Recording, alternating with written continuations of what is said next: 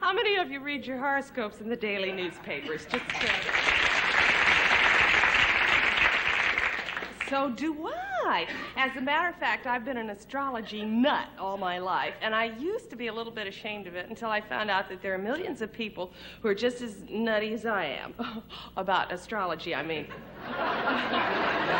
So tonight, we're going to do a segment on the show dealing with the zodiac, and we've spared no expense. The production you are about to see ran into tens of dollars.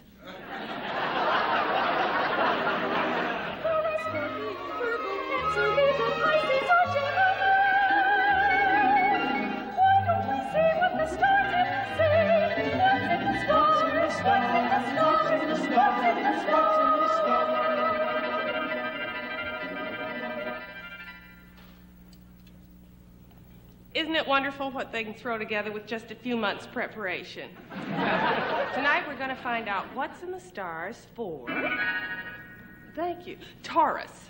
In case you're wondering how we decided on Taurus, it's my sign, and this is my show. Now let's find out a little more about Taurians.